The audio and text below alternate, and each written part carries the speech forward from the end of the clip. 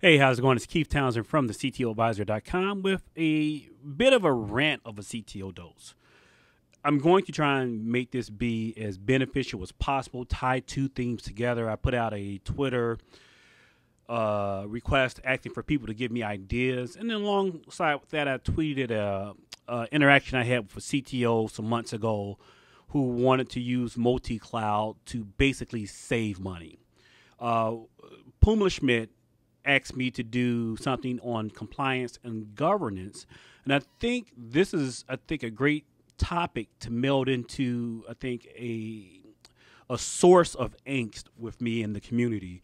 And as I talk to organizations about their cloud strategy, one consistent theme that I get is that there's organizations that's anxious to do multi-cloud. Not exactly sure why they want to do multi-cloud, but they are certain that they want to do multi-cloud. One of those reasons is to save money. You know what?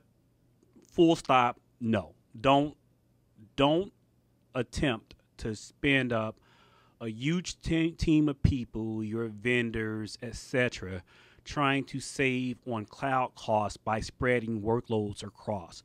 There's way too many complexities to deal with just to save cost. Focused on your single cloud provider or separate cloud providers and driving those costs down in those individual cloud providers. Which gets us to the point of why people are pursuing multi-cloud strategies. First off, everyone has multi-cloud. Whether you're using Salesforce.com, workforce type SaaS offerings, ADP SaaS, in a combination of IaaS or platform as a service from Microsoft, Azure, GCP, or AWS, we all have multi-cloud. The frustrations I think enterprise architects, CTOs, CIOs experience when they look at multi-cloud is that it's just their cloud environment is just overwhelming. They have these things that have grown organically, whether it's within their own organizations or outside, and they just don't have a handle on the overall governance of cloud. You may have a very mature data center practice in which governance is lock in step with the business. Over the years you've developed a process for change management, change control. Auditors can come in, audit your environment, and you have a handle on the environment. We lose a bit of control when we go out to the cloud initially, just one cloud. I've shared the story in the past of how Netflix went down during a Christmas Eve due to not necessarily poor configuration management, change management, but because of a mismatch in configuration management, change management. Netflix made a change, AWS made a change. Those two changes weren't coordinated, and as a result, Netflix had an outage. Enterprises, we don't have the scale of Netflix. We experience these very same things, especially as we deal with multi-cloud. There are drivers for multi-cloud. For example, you have machine learning you want to do on a data set. GCP offers GPUs, just platforms that are just better for doing machine learning. AWS is leading the way when it comes to functions as a service. If you're building applications that lend themselves for functions that could literally, and this is an exception to the rule, that can literally save you thousands of dollars a month on an application if you built it using functions and the triggers and capabilities of a Lambda, then these are two very good reasons to go, one with AWS and another with GCP. But on whole, I think organizations need to first understand the governance around a single cloud before they go adopting a multi-cloud strategy and biting off more than they can chew. They need to first understand how they're going to take their governance model from their data center and bring that into the public cloud.